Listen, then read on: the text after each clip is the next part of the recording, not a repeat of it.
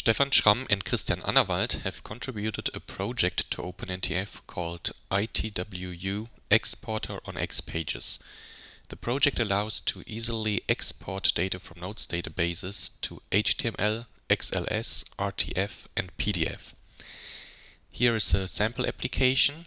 In this tab here I can export a view to PDF, Excel, RTF and HTML. So I selected here my server and database, and now I can read the views, can pick the view I want. Let's take this one here, and then I can invoke these actions. The first one is to export it into a PDF. Then I can export the view into a spreadsheet and into an RTF.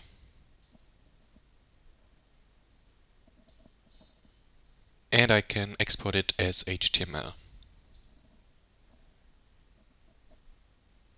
In addition to that, I can also export documents. So I need to pick my server again, my database. I can read the views. Let's pick the same one again, and then I get the documents listed here. I can pick one. So here's the node's document ID, and then again I can export to PDF.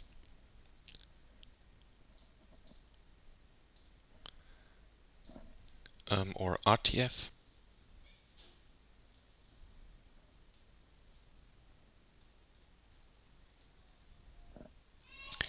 Or Excel.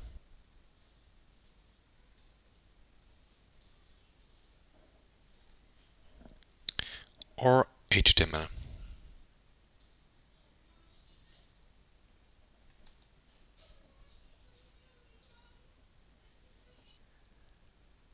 Okay, so let's take a look how the sample has been implemented and how you can use this functionality in your own applications. So here's Designer, and this is the first page that I just demonstrated. In here we export the data from a nodes view. In order to do that, there is an API that comes with this project.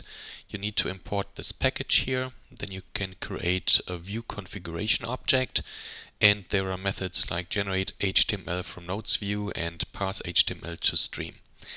And very similar to that is the document exporter. So here is a document configuration object, and then again the generate and parse methods. Now, in addition to these generic exporters, there's also the notion or the concept to define templates. Like in this case, these two templates have been attached here as file resources, so I can open them. And in here I have a document with fields, fields with names. And the same functionality again also is available for RTF. Now, going back to the sample application, I can now go here to the Export Template tab, and I can enter whatever I want, some dummy data here. And as you can see, these are the same fields as in the template. And then I can choose whether to export to RTF or PDF. In this case, I use PDF, and it just takes a second. And here is the output, the result. So this is the PDF that was generated based on the PDF in the database, and here are the fields. Now again, let's go back into Designer. Let's take a look. Oops, I closed it. It's here. And here's the code. Essentially, you have again APIs with methods like add string data, where you pass in the field name and the field value. And then again, you can use the same methods as earlier. Now, one last thing I wanted to show you is the documentation for the APIs.